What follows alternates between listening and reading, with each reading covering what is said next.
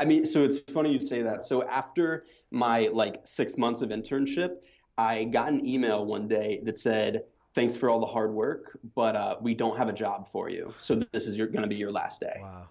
You know what I mean? Like, and I remember I walked out of the office and I'm like standing in Midtown Manhattan, and like it was just like the one single tear that starts like dripping down my face, and I was just like, "What am I gonna do?" Good job. Yeah. Impressed with your vibe. Hey, what up, guys? It's Gary Vee, and it's time for the Daily Bread. Give us our daily bread. I want the whole basket, cause I'm a hustle till I get it or I'm in a casket. Passionate for providing value in every way, not cashing in for providing value every day. Paying it forward, right thing, I'll do it till I'm dead. I hope you're hungry, cause it's time for the daily bread.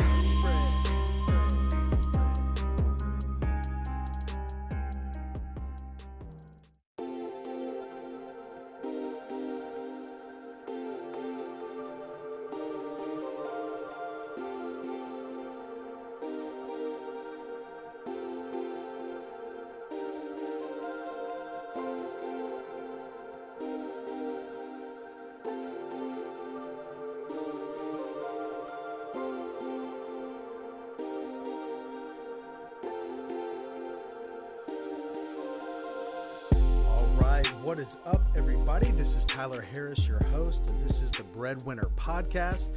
I am extremely excited today because we have got Mr. Tyler Babin in the house. Not literally in the house. Where are you at? New York right now? Yeah, New York. Awesome. Well, we got Babin here. For those of you, man, you've probably seen him on Daily V. You've seen him just all over the place with this crazy crew out there with VaynerMedia. And working with Gary Vee, but that is going to be the last time I say the word Gary Vee on this interview, because we're not interviewing Gary Vee, we're interviewing Tyler Babin. This is my mom and this is my dad, and I'm the young savage right there.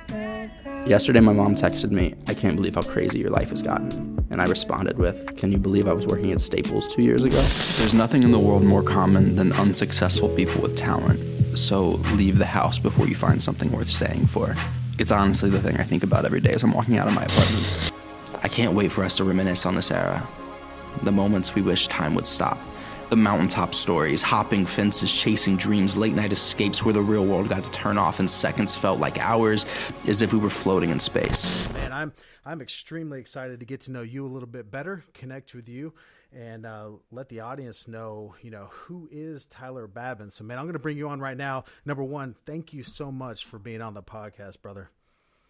Yeah, man, absolutely. I mean, whenever you get asked by another Tyler to do a podcast, you can't really say no. You know what I mean? I'm only doing Facebook ads, retargeting Tyler's right now. So that's perfect. It's a super good strategy. Exactly. So, man, tell everybody. Let's go back pre-VaynerMedia. So, who is Tyler Babin? Yeah, so I'm a kid from a small town in Florida. I was born in Pensacola, but I really grew up in Tallahassee. So you're in Atlanta, right? So not too far away from you. I spend like 3 to 4 nights a week in Atlanta. I actually live in Greenville, South Carolina, but my family, we've got a place down in Destin, man. So I've been going down in that area for a long time. Oh, yeah, super familiar. So I grew up in Tallahassee, and I was always a kid who was attracted to cameras and content. And so I started making videos with my friends when I was really young and started, learning the process of editing and stuff like that. I was fortunate that I went to a high school that had a very advanced film program. So we made like a mock news show every week. So, I mean, by the time I was a sophomore in high school, I was sort of really orchestrating a lot of things there. And I was sort of like the lead editor putting that together.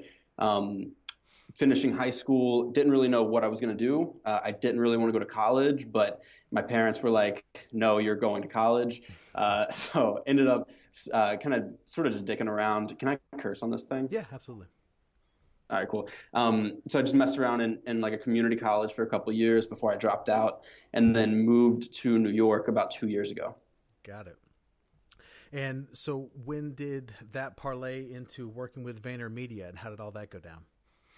So I moved to New York, and immediately, like the next day, had started an internship at Vayner. Okay. I was actually, when I was living in Florida, I was a really big fan of Chase Jarvis, who, like, if you're familiar with Gary, you're probably familiar with what Chase is up to. Mm-hmm. And then whenever Gary did Chase's show for Jab, Jab, Jab, Right Hook, before that came out, that was the first time I was introduced to Gary. And I was like, oh, wow, this guy's actually kind of a little bit more interesting than Chase is. Maybe I want to go work for him. So that's where I started following Gary. And so I read all the books and learned as much as I could about him.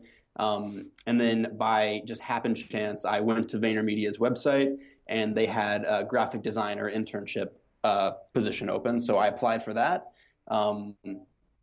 Didn't hear anything back for a long time, and then got a random email at like 11 o'clock on a Wednesday one night that said, hey, let's get on a call tomorrow with one of the recruiters here, and moved up, worked as an intern for about 7 months or so. And then under a weird circumstance, Gary and I ended up in an Uber together for an hour. And by the end of that, I was on his team. Very cool, man. And it's so interesting with social media and this idea of pulling from different audiences, because just as you said, you were introduced to Gary on Chase Jarvis's show. I was introduced to Chase Jarvis with Gary being on that show. So it's, Right. It's interesting how those things happen. So let's talk a little bit about Tyler Babin as the artist. What I want to know is, where do you turn to for inspiration? Is it music? Is it movies? Is it just life? Obviously in New York City, you've got a ton of stuff going on around you, and there's tons that you can pull from that. But when you need inspiration, where are you pulling that from? So, I mean, lately, I would say life is providing a lot of inspiration, is like just the natural ebbs and flows of like what sort of my daily happenings are going on, and like relationships and stuff like that. But when I really need inspiration and I'm kind of like in a rut, I'm really big on walking through the city for just like hours and hours and hours listening to music. Yeah. And just kind of to a point where like just walk until like you can't walk anymore, and like your brain sort of goes blank. And that's where a lot of my ideas come from, if I'm trying to force it. But I would definitely say, as of lately, so much like, I don't know, life is just like throwing some weird curveballs. And so I almost like weirdly think you should put yourself in positions that are super uncomfortable and foreign, and like let life sort of unfold, because that's, I think, where the most natural ideas and like the things you're going to be most passionate about come from.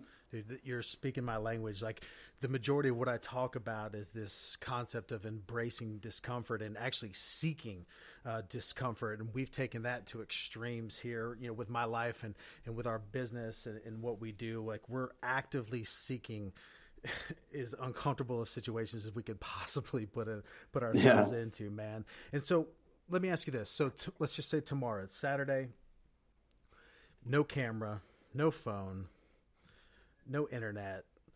What does Tyler Babin do all day tomorrow? Oh man. Except that's a tough besides look for your phone and camera and computer. Yeah. After I've had a thorough panic attack of not having any of my things, I would try, I mean, I don't know. I'm big on trying to just be in like a more real life place with like my friends and family lately.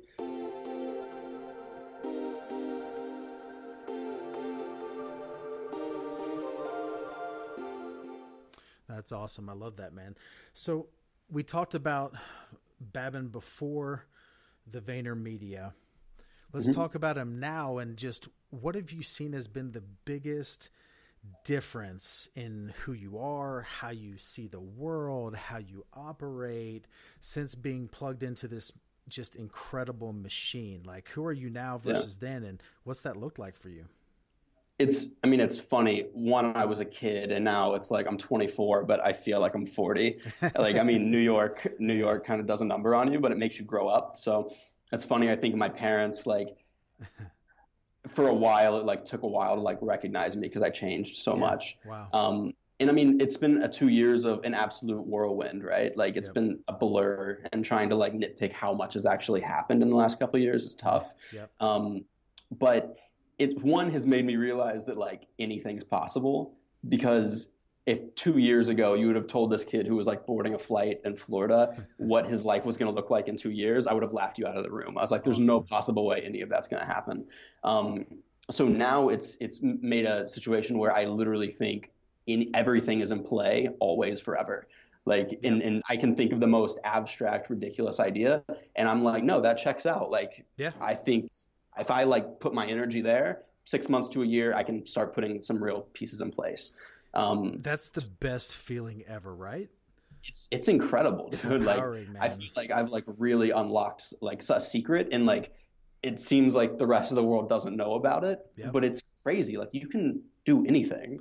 I was having this conversation with a friend of mine the other day. He's like, dude, you got this going on, and talking about all these things that have been happening in my life. And he was talking about all these incredible things happening in his life. And I was like, man, but isn't it awesome to be able to look at those situations and been like, yeah, it makes sense. Like, of course that happened. Like, it's just all like, of course things are falling into place because the intent's right and the work ethic is behind it. And so of course these things will happen. Do you have now, and I find myself doing this and I try not to, but do you have like this complete and utter disrespect for the lack of effort that other people put in on a daily basis? Like, it's almost hard to talk to other people sometimes. Yeah, I mean, and like I was saying, like living in like this vortex, it's honestly hard to even like you said, I mean, it's tough to have conversations with people sometimes, you know? And I think it's natural. I think that, you know, whenever you're sort of like entrepreneur or like have an entrepreneur mindset and you take, you know, really different paths, you start to see the unlocks. But like, if you live a life that's very much based off like the system, as I call it, of like, you know, you go to school and then you go to college and like you do everything right and you make those steps, there's sort of only one path for you until you're like, wait, and you start looking around, you're like, there's all these other paths that you can be on. And so when you step onto one of those other paths and you start seeing all the weird unlocks in the world and like how things fall into place, it is just like super clear and understanding to me. So I'm very empathetic to someone that's like sort of lived like one track their whole life. It's tough to think and everything's possible, and it's tough to put in that extra amount of effort because maybe it just doesn't seem like it's gonna work no matter how hard you go at it. And do you look back at that time like, okay, you just moved to New York, you're just starting on this whirlwind. I think back to my life and when that happened just 3.5 years ago, and was that not such a fragile piece of time where you could have gone one or two ways? Like, you could have embraced it, gone all in like you did, or you could have easily failed and not put your 100% in, and you would have been washed out and you would have been back to doing something else. And it was that one defining period of time that has now set you on this trajectory to where, just like you said, in your mind, there's not a single thing that's not possible. Yeah. I mean, so it's funny you say that. So after my like 6 months of internship, I got an email one day that said, thanks for all the hard work, but we don't have a job for you. So this is going to be your last day. Wow. You know what I mean? Like, and I remember I walked out of the office and I'm like standing in Midtown Manhattan, and like, it was just like the one single tear that starts like dripping down my face. And I was just like, what am I going to do? Yeah. And so, cause at this point I'm like, shit, I don't have a college degree. I haven't done much of anything to like prove people what I'm capable of doing. And so I had a real moment where I was like, all right, I guess I'm moving back home. Like, I tried and it didn't work out. And so to think of like being at that crossroads, but I ended up staying and like hacked together a way to make it work. I just can't even, I don't even want to think about my life, like what it would have been if I would have left. You know, it's so crazy. But dude, if you just go all in and like you said, like the intent's right. And it's also about being self-aware. You know what I mean? Like you have to know who you are. Like, I knew that I'm meant to do something. But yeah, man, it was a very fragile time. It could have gone. And it's such an incredible feeling now. I know for you to look back and know that in that moment that you did go down the right road and that you're there now for a reason, that you've earned it. Like, you've earned the right to have that feeling of being just just powerful, right? Like it's incredible. One thing that I do want to ask, and I love asking people this because it always puts them on the spot and creates this. Is actually, you know what? This is how you got on the podcast, is because I asked Jeff Castillo this very question. So, who would you like to hear on the BreadWinner podcast here in the future? Oh man, can I reference my Instagram for 2 seconds? You can. I'm trying to see. I'm trying to think of actually, because I know that there's definitely people I want to see on. I would say, so I've got 2 people in mind. Okay. 2 video creators that I'm insanely inspired by. The first one would be Sam Evans, who is a photographer and videographer based in Australia. Okay. And then also to have a female side, and a girl named Anna who lives in Brooklyn. And I can't pronounce her last name, but I'm gonna screenshot it and send it to you. Who's another like just people who are like inspiring to me. Yeah. Those would be my 2. But Sam is an absolute killer. He's like 21 and he's like doing all these insane brand deals, and he like inspires the shit out of me every day. Yeah. So I'd love to get a little bit of a peek deeper into his life. Awesome. Well, just like you said, man, you just put that, the universe is now in motion and making that happen. Yeah. So I appreciate that. So, man, tell everybody where they can find you if they want to learn more about you, obviously connect with you on social, but if there's anything else that you want people to go to and check you out. Yeah. I mean, I'm most active on Instagram, so it's just @Babin. I'm trying to get more active on Twitter, so that one's @Tyler_Babin. I'm fighting hard to get @Babin on there, but they're giving me a hard time. Those are the real 2 places to get at me. Also TylerBabin.com, which is it's like sort of a funny joke now because TylerBabin.com hasn't been updated in like 3 years. So if you want to see all my really old work, that's a great place for it. But yeah, I mean, those are the 3 places to get at me. I want to talk to everyone in the world, so I'm super open to collaborations and chatting, and that's pretty much it. Is there a BobbyBabinsBeefJerky.com yet? I'm making some real moves on it. I'll tell you what, it's so funny. Like the people that come out of the woodwork, like I've had 2 distributors actually contact me like, yo, we can make it happen. And I was like, oh my God. Yes. This is insanity. I mean, for your sake, I hope that's not your legacy, is the beef jerky. I mean, I really hope not, but but check would be nice. It's a solid plan B. Yes, absolutely. Well, man, I can't thank you enough for being on here. I know, obviously, your schedule is insanely hectic, but man, kudos to you, honestly, for taking that on. And taking it on in stride, man, and reaching that defining moment and choosing the right path, dude. There's so many that don't, and it's so much fun and it's so inspiring to see those that have, man. I love it. So thank you so much for being on, man. Yeah, absolutely. I appreciate you having me. This was great. And with that, this is the BreadWinner Podcast. Again, I am your host, Tyler Harris. Make sure that you hit that subscribe button and leave a review on this episode. And until next time, we'll see you then.